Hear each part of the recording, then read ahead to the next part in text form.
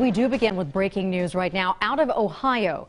Tonight, West Virginia University president and former Ohio State President Gordon Gee finding himself named in an investigation into a former OSU employee who molested 177 male students at the university. Today, Ohio State released the findings from a year-long investigation into Dr. Richard Strauss, who primarily worked with student athletes.